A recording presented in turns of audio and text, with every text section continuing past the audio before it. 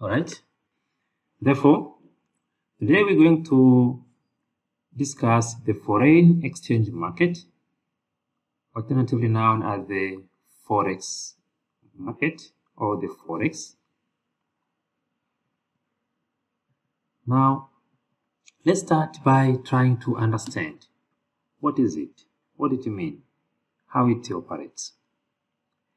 The Forex market is a worldwide currency market and does not have one centralized location. Okay? The Forex market is a worldwide currency market. That is to say, this is a market where currencies of different countries are traded. That is, we buy or sell foreign currencies. This market runs 24 hours 7. I'm sure we all agree that while in the Far East, for instance, Australia, it is now after midnight, almost dawn, but in the Far West, for instance, the Washington is still morning. Therefore, this market does not stop.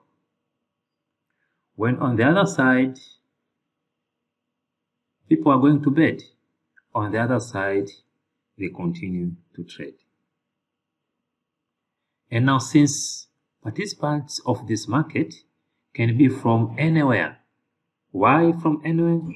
Because the participation in this market is through the use of a sophisticated network and communication system. Now, since we do not physically need to be at the Forex market, then you can trade from anywhere. All you need is to have this sophisticated network communication system. So it's up to you. You choose either to sleep or to stay active and participate in the trading. Because as you have noticed, prices change in seconds. Okay? It's just in seconds. Prices change. So there is a moment where you're supposed to either buy or to sell. You need to be active all the time. That's the reason recently I have seen there is a use of the robots. The robots are there to assist anyone who thinks that cannot be active throughout the time. Now, in this topic, we're going to see the method by which currency is exchanged for that of another country. That is, we're going to see how currencies, okay, of let's say USD can be exchanged for the Japanese yen.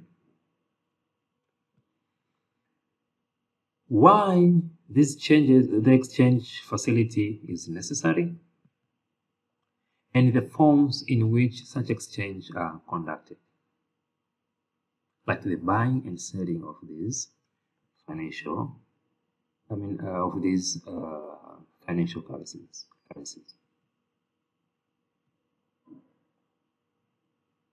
The foreign exchange market is therefore defined as a market in which foreign exchange transactions take place. Just like the financial market. Remember, financial market offers a platform for buying and selling of financial assets. Likewise, the Forex market offers a platform for buying and selling of currencies. Of course, not only currency, sometimes there are also some other commodities, but the Forex market is highly specialized to trade currencies.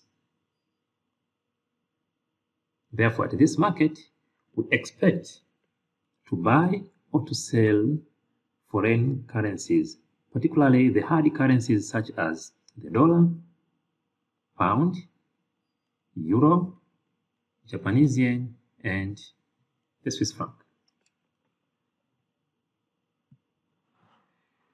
The Forex market is divided into three segments. First one is the spot market. Second one is the forward and future market. And the last one is the currency option market, or sometimes we call it the option market.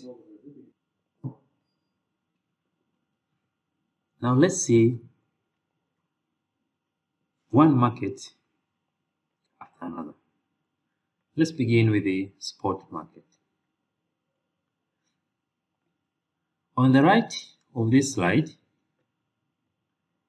there is a very simple illustration. On top it reads spot market, and underneath you have an individual who have carried some dollars and the other one has some gold, and there are some captions reads pay now, and the other one goes like get it now. From this illustration here, or from this cartoon, you can get an insight of what exactly is supposed to be happening at the spot market. The spot market is a segment of the Forex market where financial securities like currencies are traded for immediate delivery. At the spot market,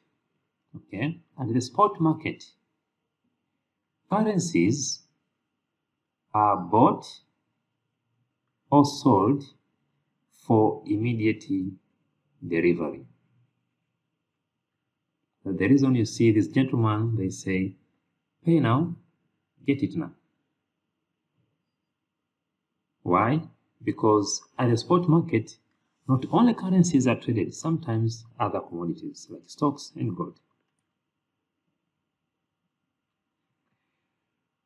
Most of the spot market trades are settled or delivered within 2 business days after the trade date. There is a price for buying or selling of these securities, of these financial currencies. There is a price for this. And the price is called the spot price. Okay, so currencies are purchased at a spot price. So earlier you saw in those quotations. Okay, now let me come up with any quotation. For instance, USD, 1 USD equals to the Japanese yen 134,136. Bid, ask. Okay, what does this mean? What it means is that if right now your bank, if right now your bank want to purchase 1 million USD, and for some reasons your bank has Japanese yen, so you want to exchange Japanese yen for 1 million USD, the dealer will sell you each USD at a price of 136. Ask simply means selling, and bid simply means buying.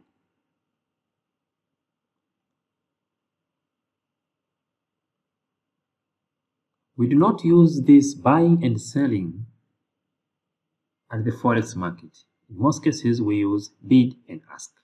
However, I understand at your bank, you simply use buying, selling. Therefore, if your bank wants to purchase 1 million USD at this market today, the total amount that your bank will have to pay will be 136 multiplied by the quantity of USD that you want to purchase. On the other hand, if it is your bank that have 1 million USD, you want to exchange for the Japanese yen, then all you have to do is to consult this dealer who will buy every single USD that you have at a price of 134. What I'm trying to say here is that the quotation that you see here reflect the dealer and not the customer. This quotation means that the dealer spot price for the USD today is bid 134 Japanese yen and ask 136 Japanese yen. This is called spot price. Okay, this is called the spot price. 1 million is a huge amount of money,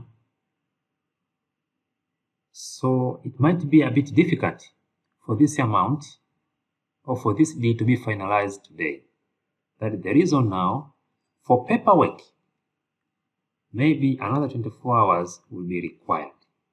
The essence of saying that at least within 48 hours, T+2, this deal needs to be finalized.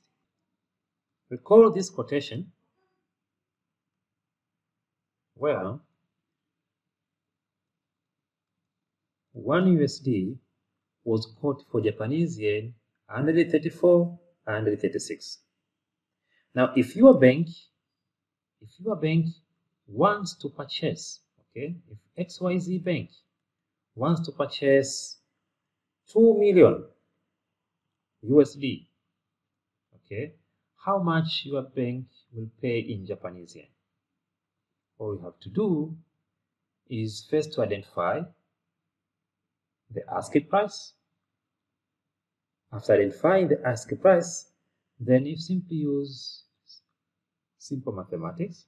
That is 1 USD equals to Japanese yen 136.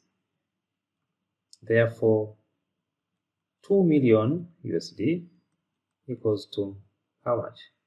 If you multiply here, you'll get your answer. That will be 136 times 2 million. So this is amount of Japanese yen that you have to pay in order to acquire 2 million USD. Another market is known as the forward and future market. Forward and future market. Now, before I define the forward, before I explain forward and future market, first let me refresh your memory on the spot market. Okay? The spot market is the market where currencies are traded for immediate deliveries. All right? Currencies are traded for immediate delivery. Okay, we say it might take up to a maximum of 2 days. Maximum 2 days. The price that we use to trade currency at the spot market is called the spot price. This is the price that we use to buy or to sell currencies at the spot market. Now, what if I don't want to buy currencies today? Now, here's the question. What if the buyer of the currency does not want to use them today? Let's say The buyer is a certain multinational company, let's say Dangote.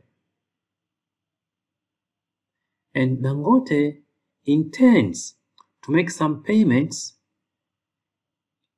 in May or in April 30. Okay? Dangote intends to make some payments in April 30 this year. And the payments that is supposed to make is a total of 20 million USD. Dangote does not have these currencies. He has money in different currencies, not in USD. He requires USD 20 million to pay, to set a certain date by April 30 this year. This is the thing. Dangote have two options. Option number one, okay. Dangote has two options. Option number one, today is 10th of February 2023. He can decide to wait until 30th of April 2023. Then on 30th of April 2023, he visits the Forex market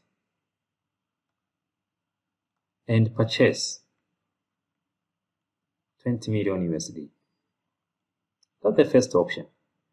Now, if he is to wait until 30th of April 2023 to purchase the 20 million that he will use to pay, then the price that he will use on the 30th of April will be the spot price. Why the spot price? Because every single day there is a spot price.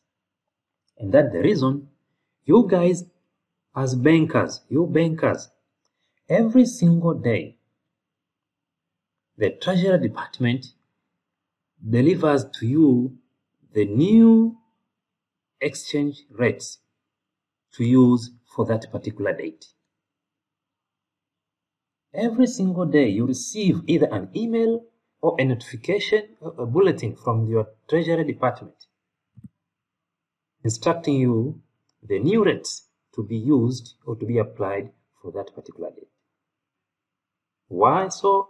Because prices change in the matter of seconds, like you see in the financial market or in the Forex market. Prices change all the time. If there is no any changes, then yes, price could be the same. But you're gonna need confirmation from your Treasury Department. So the first option is for Dangote to wait until 30. Now here is the scenario. Let's assume that today USD, okay, the exchange rate of USD per dollar, USD per Japanese yen is 136 to 138. This is today, 10th of February. Now, it could be possible that on 10th of February, on 30th of April, the exchange rate might be or might not be the same. If the exchange rate will be the same, then Dangote will lose nothing. All right? If on the 30th of April, price will be like this, then Dangote will lose nothing because it's exactly the same price. But what if on the 30th of April, the exchange rate turns out to be 148 by 152. That is to say, the dollar will be too expensive for him to purchase using the Japanese yen. He will wish that he would have purchased the dollar on the 10th of February instead of waiting until 30th of February. So this is option number one. Option number two, that is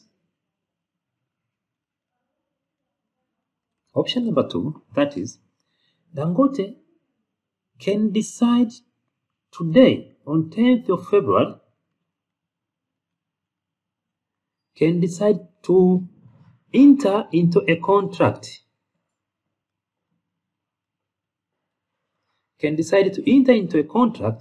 Where he will lock the price.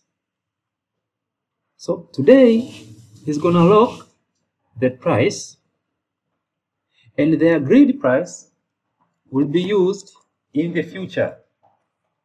And the future date we're talking about here will be 30th of April 2023. So technically, they are going to agree on the price to be used today. However, it will be applied in the future.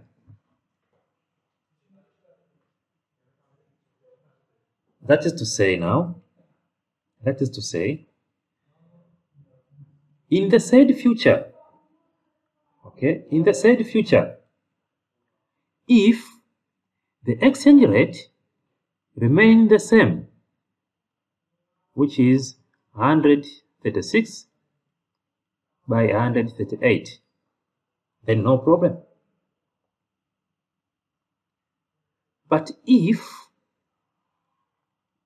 the price changes to 148 by 152, Dangote will not have to buy using the spot price of that date, which is 148 by 152. He will use the price that he has locked today. He will exercise his right under the contract that he entered today. And this is done at the forward or future market. Now let me define for you now. What is a forward or future market? This is where an agreement is reached between the buyer and the seller of the respective foreign currency in advance on the rates which the currency is to be converted in the future. The future can be either on a fixed date or within two agreed future dates. The contract formed is known as the forward or future contract. The contract formed is known as the forward or future contract. Let me take you back with example for you to comprehend. Look, instead of waiting to buy, let's say, 20 million USD on the 30th of April 2023, where it is uncertain about the exchange rate, you can enter into an agreement today. Once you enter into an agreement today, you're going to lock the price. Now, agreement simply means contract. And that's the reason now this contract is called the forward contract. So what is a forward contract?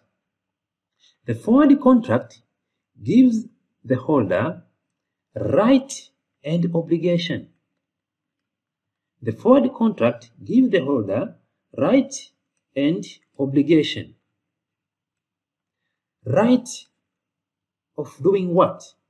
Right to buy or to sell specified amount of foreign currency, let's say 20 million USD, at an agreed price called future price or forward price.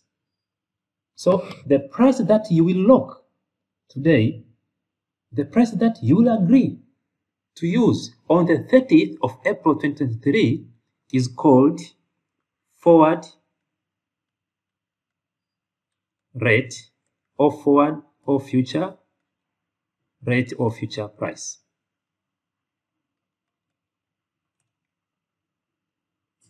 That is to say now, if you agree that on the 30th of April, you will purchase every single dollar at 135 Japanese yen, then on this date, even if $1 will be equal to 120 Japanese yen, you won't excuse yourself for no reason whatsoever. You will have to purchase at the agreed price. Again, if it happened on the 30th of April, $1 equals to 168. Then the bank or the business counterpart that you have entered into a forward contract with will have to sell you at the agreed price, which is 135 and not 168. So this price that you have locked, okay, this price that you have locked or you have agreed to use on the 30th of April is called the forward rate. And the agreement forms a contract, and the contract is called forward contract or future contract.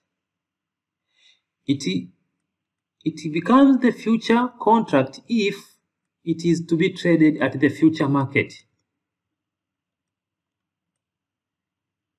And if it's the future contract, then at the future market, this contract is a standardized contract. So for you bankers, you will deal a lot with the forward market, okay, where you have the forward agreement or forward contract. So don't pay much attention on the future contract or future market. Pay attention on the forward market and the forward contract. So what is the forward contract? Forward contract simply means a contract that gives right and obligation. You see, right is the right to buy or sell at an agreed rate. Obligation is to fulfill this condition no matter the situation. You have to buy at an agreed rate on whether you'll be benefiting or you'll be losing. You must buy on the agreed rate, which is 135. You are obliged to comply. So forward contract gives you both right and obligation. The price that we use is called the forward rate.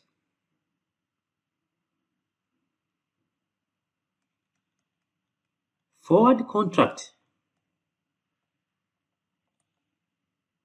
is a contract that provides right and obligation.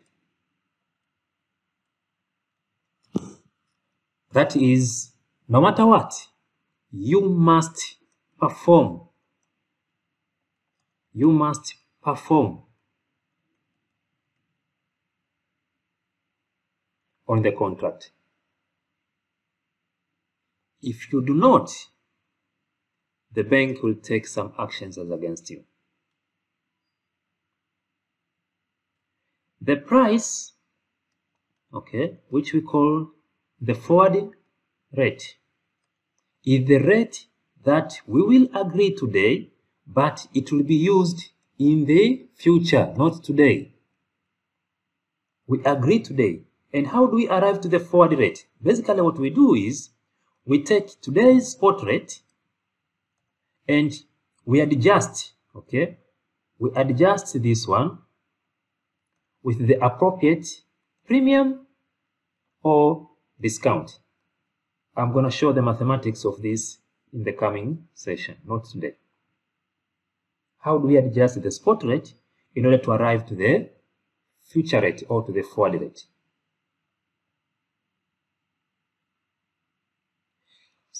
Now, the forward contract is not always beneficial. Why? Consider the following example. Today, the exchange rate between USD and Tanzanian shillings is 2040. Your customer expects to make a payment of 20 million USD. Anyway, 20 million is too much. Let me take down the number. Your customer expects to make a payment of 200 on 30th of March this year.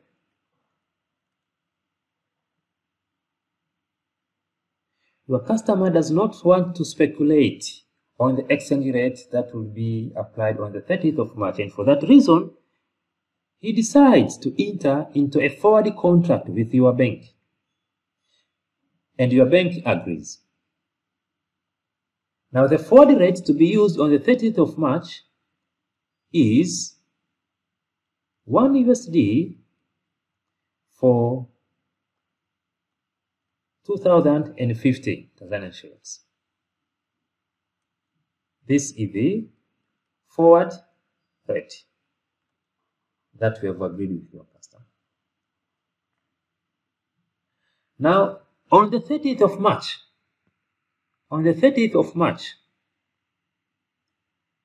the spot rate turns out to be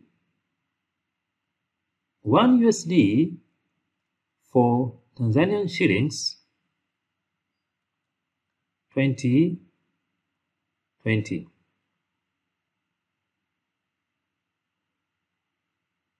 Question: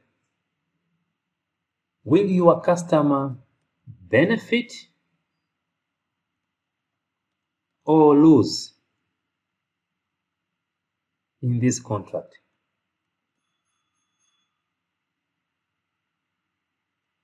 If you've been following, you will conclude that your customer is going to lose. The bank will earn a profit of 30 Tanzanian shillings for every USD. This is the profit that the bank will earn. In other way around, your customer is going to lose 30 Tanzanian shillings for every single dollar that you will purchase. Why? Because the market price is relatively lower than the contract price.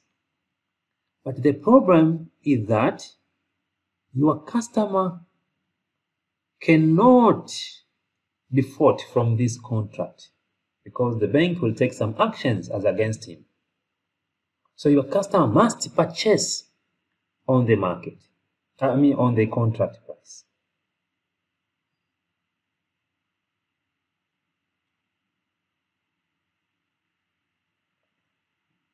For that reason now, even though forward contract is out there, not all customers prefer it.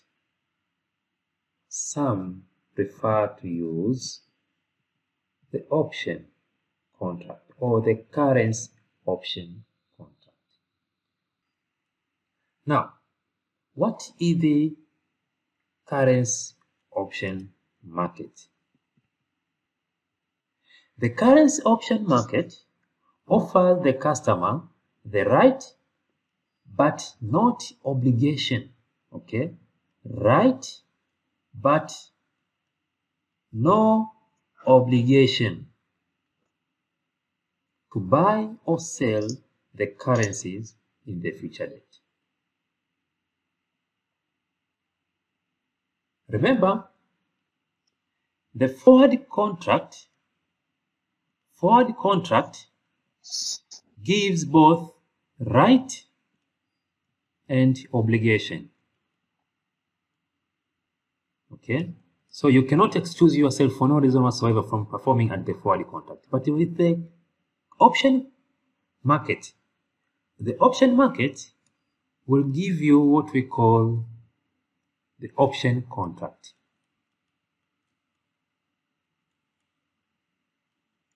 The option market will give you the option contract. Now, what is the option contract? The option contract simply means the contract that gives the holder right but not obligation. Right for what?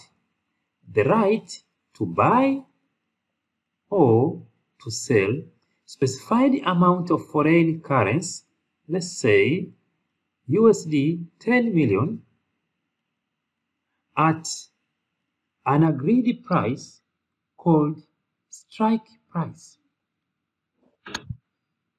Strike price or exercise price.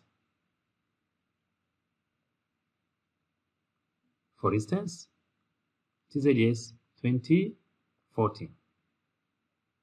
However, for the customer or the holder to be given this right, he has to pay what?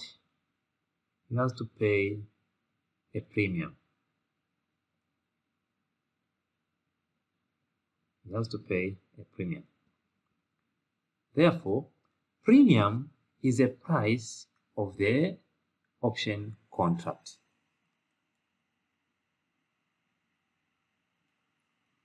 I'll take you back a little bit.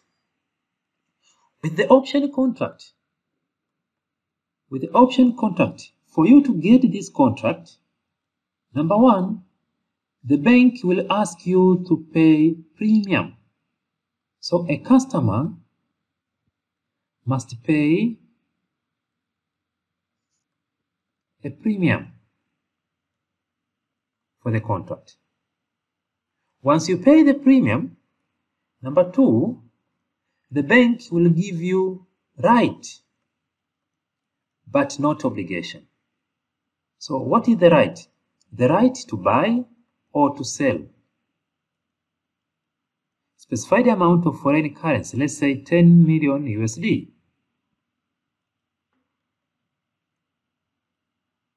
at an agreed rate. Let's say the strike price is 2040 on maturity. This contract does not oblige you, does not bind you. It's not a binded contract. No obligation. What does it mean? It means on maturity, if the market price is lower than the agreed price, you can let the contract expire and purchase currencies at the market price. However, if the market price is greater than the exercise price, then you can purchase currencies on the contract. So you exercise. Unlike the forward contract, which does not give you the option then the option contract gives you the option to either exercise on the contract or let the contract expire. For example, if the agreed price is 2040, okay, and on maturity, the market price, that is spot rate now, the market price turns out to be 2080, then you can buy currencies by using your contract, the contract price. And what if on maturity the market price is 2010? If the market price is 2010, that means the market price is cheaper. In other way around, let me put it this way.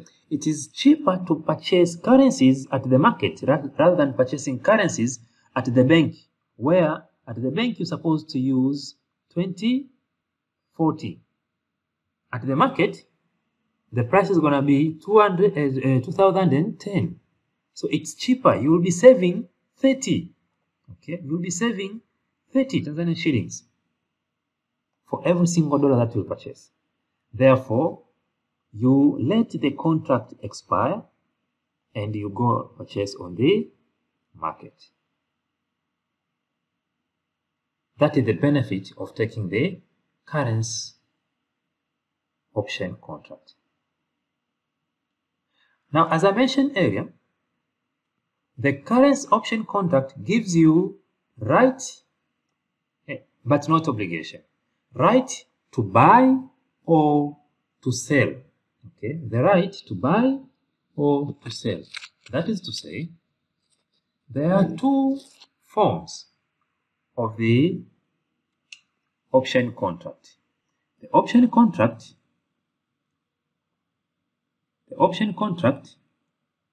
can be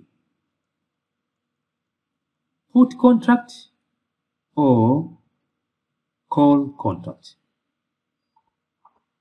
If you want to sell foreign currencies in the future, then you use the put contract.